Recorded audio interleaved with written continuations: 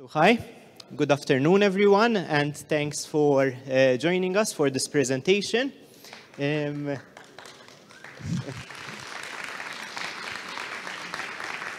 We're happy to be here, so I'm happy that we got invited at Voxxed to get to speak to you today. So my name is Kelvin, and I'm joined by my colleague Nafsika. And we'll be taking you a bit on a journey with us today. So we'll be speaking to you and sharing with you a bit of a story about the 300, the Battle of Thermopylae, and we're comparing this to the journey that you as developers are taking and the fight and the battle that is happening with generative AI at the moment. When we got invited, they didn't quite tell us that we're doing the last talk just before the after party. So we realize now that we are what separates you from the next couple of beers, nice chats and talk. So I guess time to get going. Let's move on so that we'll get to the after party as well.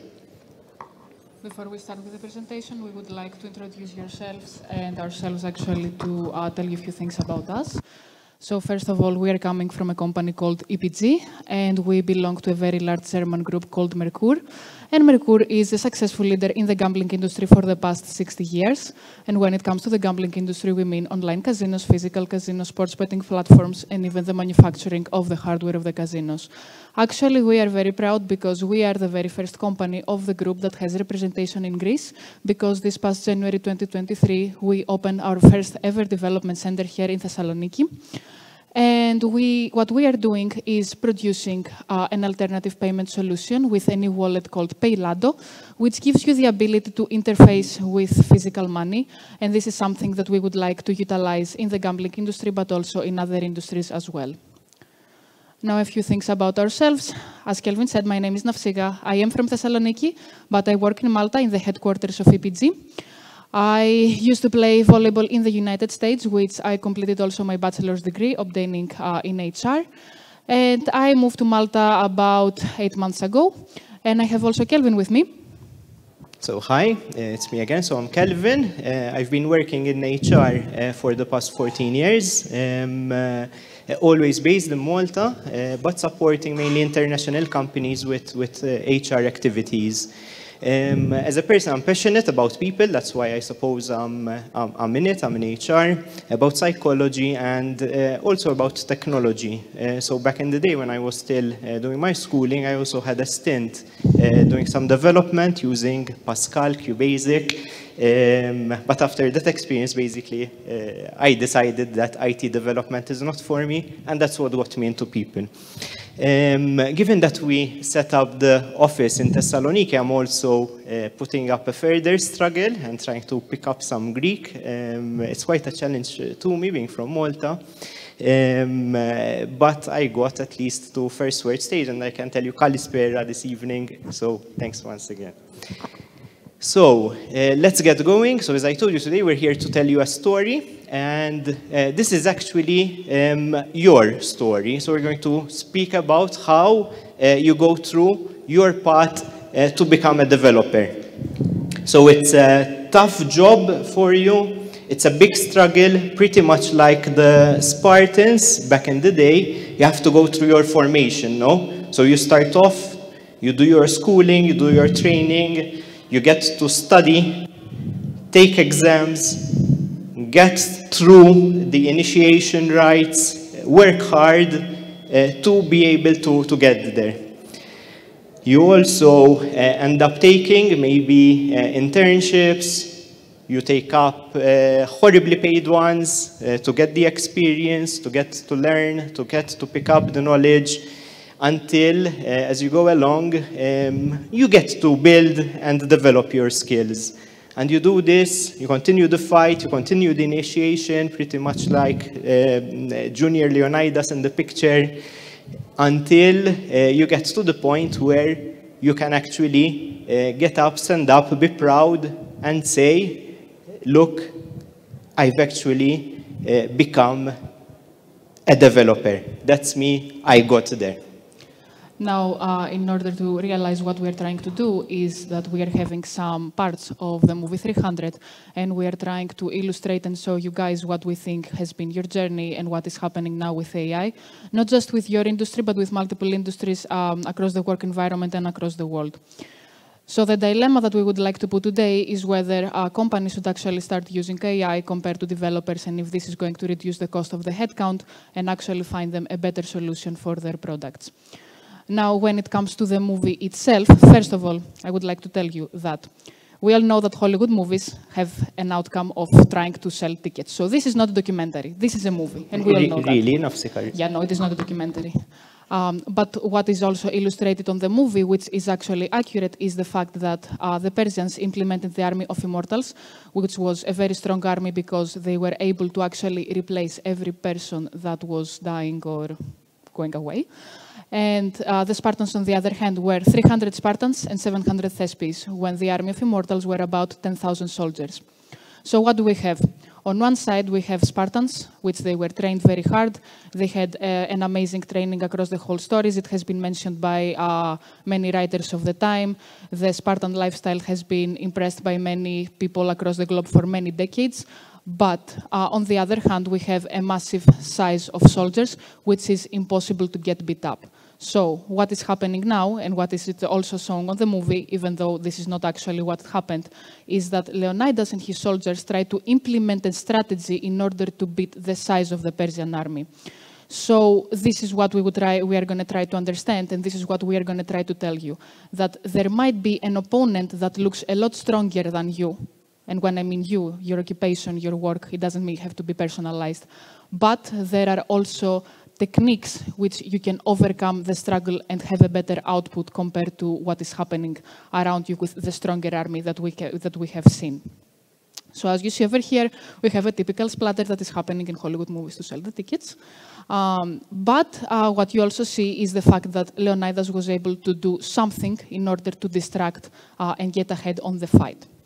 What we would like to do now, because we understand that speeches sometimes tend to be a little bit more narrow, and we would like to energize you a bit, is to give you the ability to participate on a task with us. So we also have a prize for it, and what we would like to do is see if actually AI is a strong army, first of all. So let's see if it is. So what we want you to do is to have the time, download Slido, or take off your phone and start scanning the QR code. With the QR code, and we are going to give you some time for this, you are going to see an assignment. The assignment that you are going to see, it is something very playful and, I would say, useful maybe for some of you. One of our developers in our headquarters developed it, and what we want you to do is to gather into teams if you feel like this will help you. Try to implement your strategies and try to find the best possible solution. We have the luck to have some of our developers from the Thessaloniki team here with us, which they are going to be able to help us and tell us whether somebody has become close to the answer. There is one massive rule: you cannot use ChatGPT or any other Google or any other sources. Try to do it completely by yourself, and then by the end of the day, by the end of these 4 minutes that we have on the timer, we are going to be able to define whether somebody has become close enough or able actually to find the solution for this task. So because I know also the task is a little bit broken on the Slido, please feel free to look at the screen to see how the code is. Also, if you have any questions, feel free to reach out. In case you cannot find the QR code, we have also the code under the QR with the hashtag, so you can also use that one. And one more thing, for us to realize who did the submission, it's important for you to also log in your name and the task. We have a fantastic prize coming up for the winner, so it's in your interest to actually jot in your name so that we'll be able to give it to the person who manages to beat AI. So the challenge here is you against AI. Let's see who does better.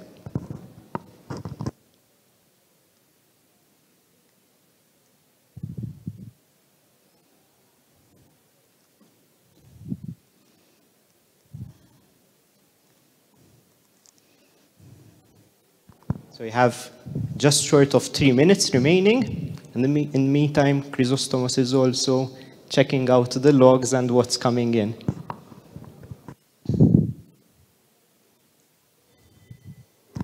Keep in mind, no cheating, no Google, no ChatGPT or other tools. So it's you against the machines here.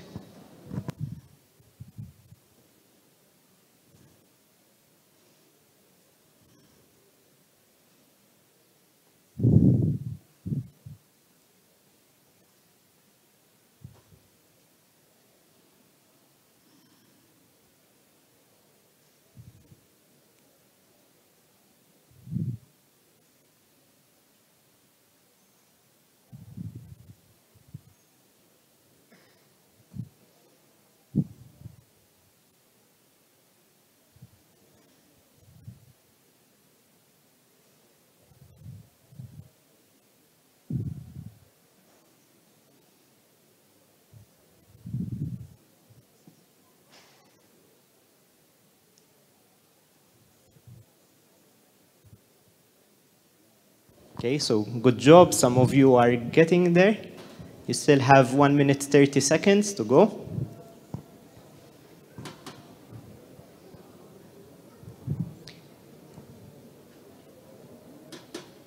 At the airport, when we were doing the security check and they saw the timer there, some people got concerned that we're actually blowing something up. So we'll see what happens when the timer runs out. And so did the Red Cross outside of the office, but don't worry about it.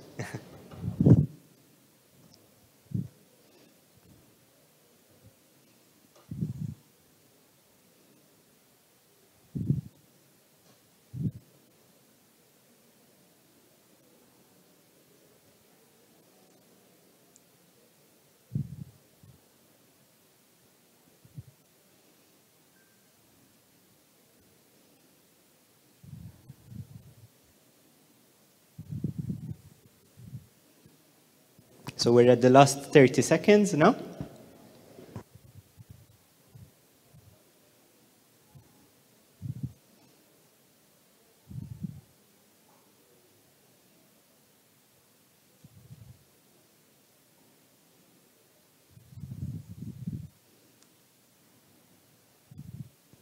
Ten, 9, 8, 7, 6.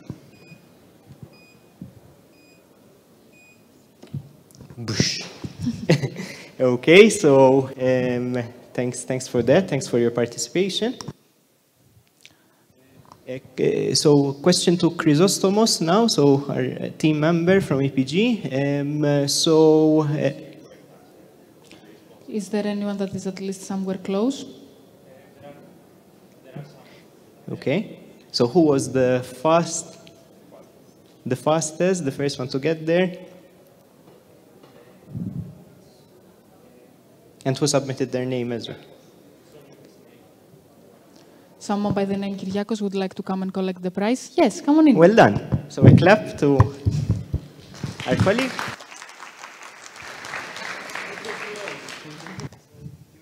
You're actually our Leonidas, so good job and well done on that. So first of all, we would like to show you the answer. So this is the answer. And secondly, we would like to show you how I did the task. Obviously, we didn't have the ability to perform it live right now, but I did it in Malta by myself. And we also put the timer. It is not very clear on the screen, but you can clearly see the numbers that we're able to illustrate on the timer. Now, just to let you know, if somebody has no clue what is going on with coding, that's me. So I do not have any previous experience on anything of that.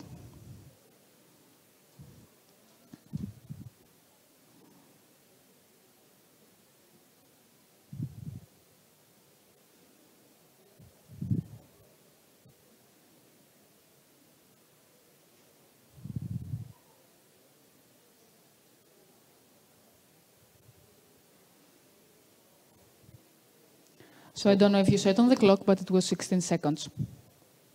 Okay, so Chrysostomos, in terms of time, I don't think anyone managed to beat 16.92 seconds, though, no?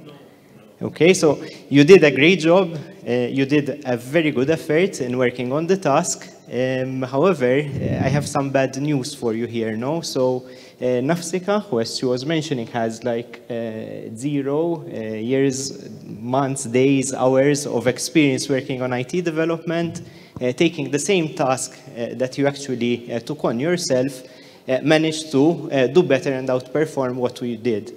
So it's a great effort, pretty much like the 300 at Thermopylae. You put on a great struggle. You're taking on a mammoth beast and opponent.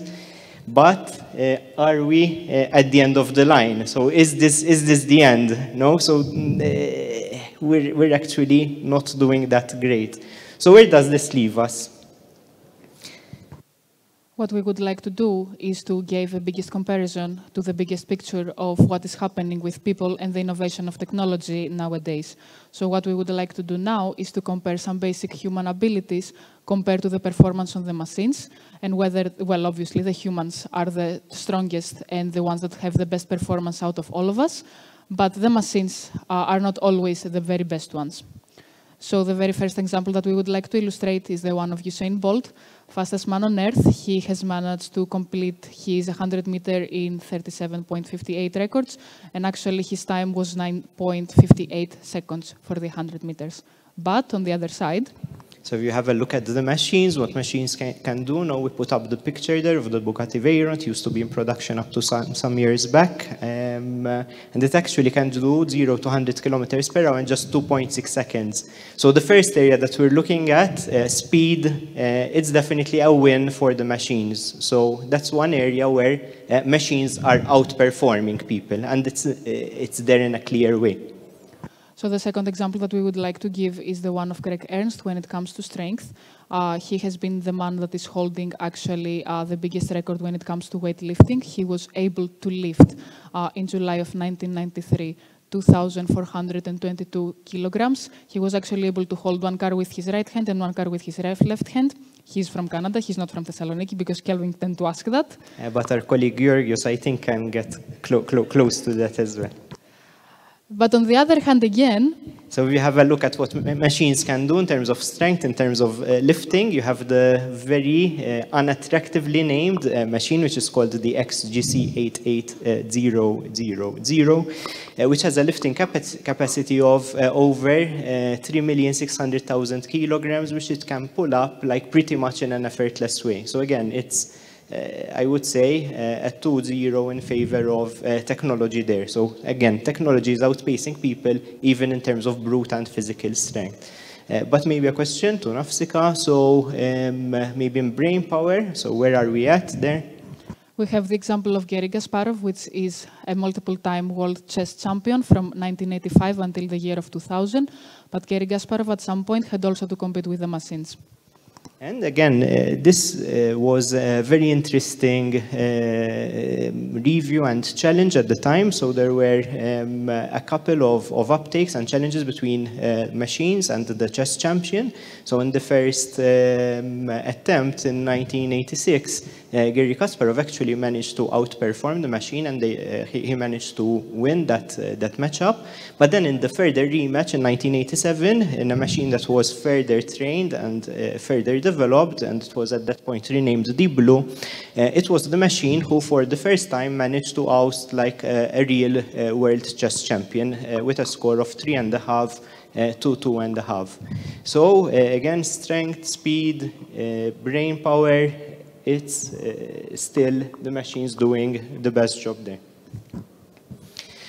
But we're not here to speak to you today to just bring about doom and gloom. So we're definitely not looking to do that. But we're here to speak about a new hope and to speak a bit about what we still do better than machines. And why is this important? Because if you look at these skills, these sort of qualities and characteristics, these are the sort of skills that we need to have in the people in our teams. If we need to, I don't know, get a code, a solution, get an answer to a question, machines can help us. But these qualities remain absolutely human. So these are the sort of things that we need to make sure that we have in our teams and in our people. So the first area in which machines tend to do less well than people, in which people do better than machines, is that of meaning. So as human beings, we have an innate ability to make out meaning in what we see around us and whatever is going on around us. I'm sure you recollect, as kids, looking at the clouds, seeing the fluffy shapes and making out maybe animals, other things around you and whatnot. Here in the picture behind me, you can see what I suppose most of you know would be able to make out a car out of the different bits and pieces in the picture. When a machine gets to review, parse that image, it would do so in terms of pixel, in terms of bits and bytes, and probably it would end up focusing more on the trees, the pathways, and the nice landscape picture. But as people, we are able to put it all together and get to make out the car out of that. Now you can see the white bonnet, the light green body. We get to make out meaning. It's also the reason why we still get those prompts to prove that we are human with the traffic, where we need to mark and indicate where the traffic lights are. So in this area, we're still doing things better than the machines, and because we do, unfortunately, we'll have to continue picking up the traffic lights in those prompts. Another thing that we're still outbiting the machines is the fact that humans are actually able to find purpose from their nature. So behind me you have a picture and you can translate this picture however you would like. You can tell that the old couple find the purpose of their life in each other's existence, on their life, or in something else that was deeper. What has become scientifically proved is the fact that when people are finding purpose, they are becoming more powerful. So at 70s, there was a study that held place in the United States in a nursing home by Lager and Roland.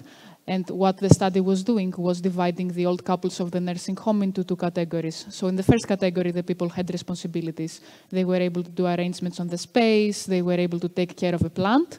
And on the other side of the group, they just told to people that you can just stay here. We're going to take care of you. Everything is going to be okay. So the study showed that in the 3 weeks, the group that actually had to take the responsibilities started to have better health conditions, while on the other side, the group that didn't do anything, their health condition got worse.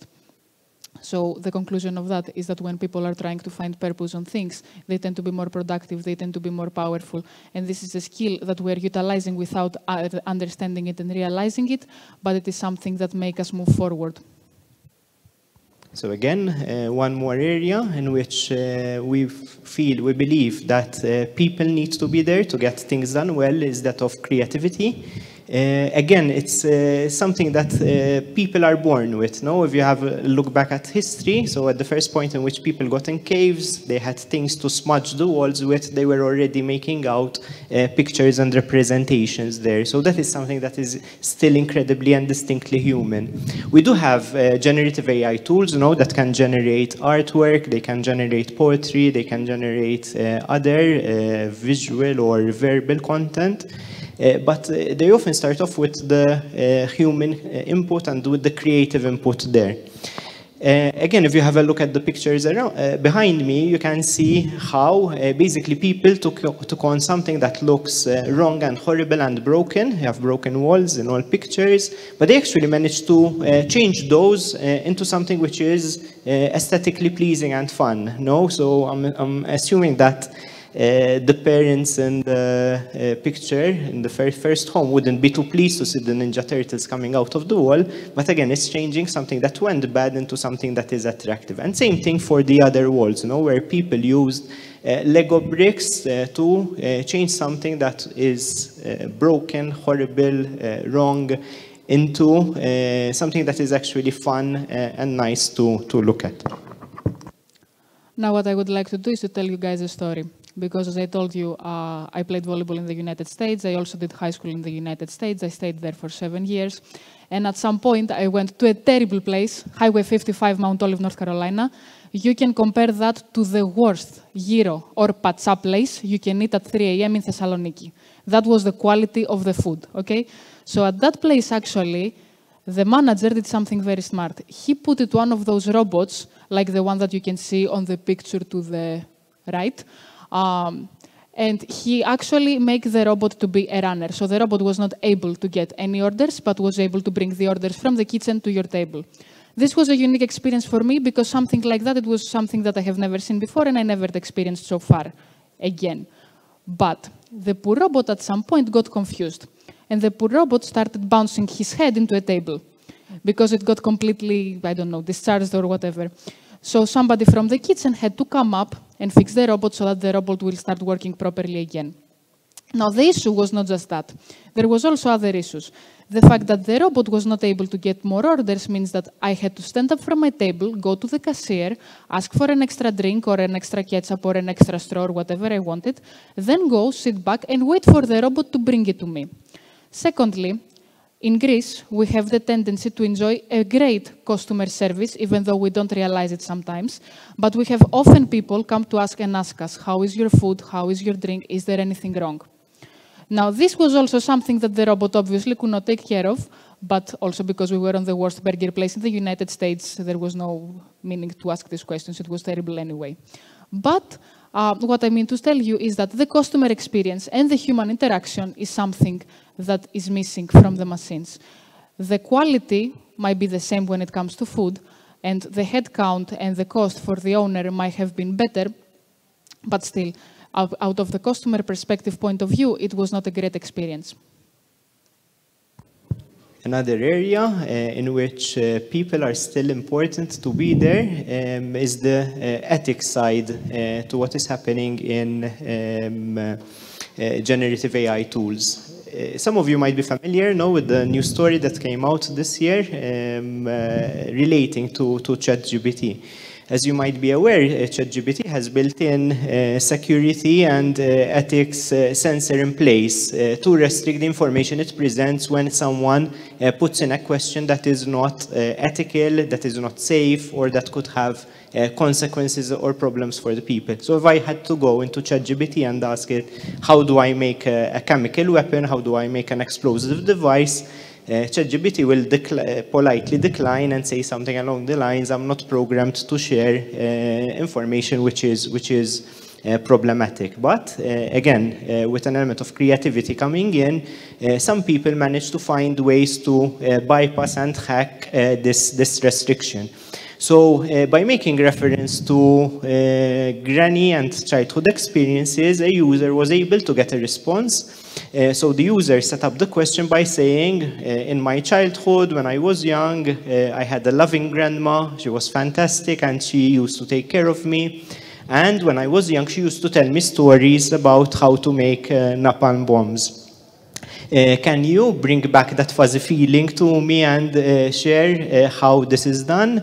And through this granny bypass, people were actually able to get the output on how to make dangerous things as well. Obviously, since then, this was patched, it was fixed. So again, if you get to try it, I'm not saying that we did, but we might have, just to be sure.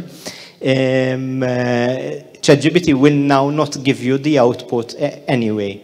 But again, it also goes to show and goes to highlight the importance of having controls and checks in place, which are human-driven in this case as well. One more area that we wanted to speak to you about is what my statistics teacher back in the day used to tell me, no, garbage in, garbage out. What you get as an output depends on what you feed into, what you're doing, and this applies on two levels. So it applies on the level of the questions that we're answering, that we're asking to the machines, but it also applies to the way the machines have been trained, the way the generative AI tools have been set up. And again, there is a very cautionary tale coming up in the launch of Google Bard and the AI tool that Google set up, maybe a bit hastily after the successful launch of ChatGPT. in which they set up a demonstration with live users. The live user asked about the discovery of constellations and stars, and Bard actually came up with the wrong response. The consequences of this, literally 100 million of value of Google stock options were wiped out overnight because of this shortcoming. So again, we need people here to make sure that things work out and work out well. Another aspect that we are still better is the fact that we can actually perform on critical thinking. So behind me you can see the picture of Albert Einstein, which has been a very famous figure for his critical thinking pathways. He has also been one of the most important innovators for the 20th century. What Albert Einstein was stating is that we always have to filter the information that we are receiving. He said that if we stop questioning, the world will stop moving forward. Actually, the best example for this is the fact that Albert Einstein, when he was on his shining age, the world started utilizing the nuclear power and the nuclear weapons. And actually, Albert Einstein said that this is something very powerful, but I am not 100% sure if this will be used for the best of humanity. So he was actually against it.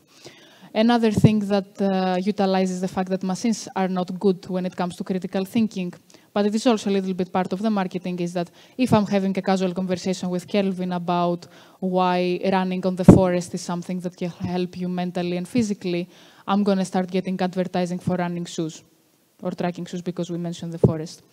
So it is something that it has also an aspect of marketing on it, but the fact that I'm having a conversation about something doesn't mean that I'm interested in all the products that are related to the topic of my conversation.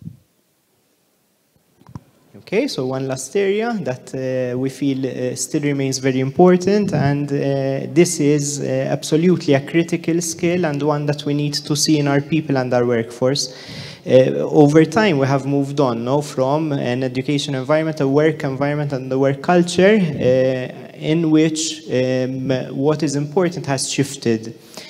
When we were at school and getting our education, the focus very often was in getting a reproduction, repetition of the information that had been passed on to us. We are expected, to give answers, to give facts, to give information.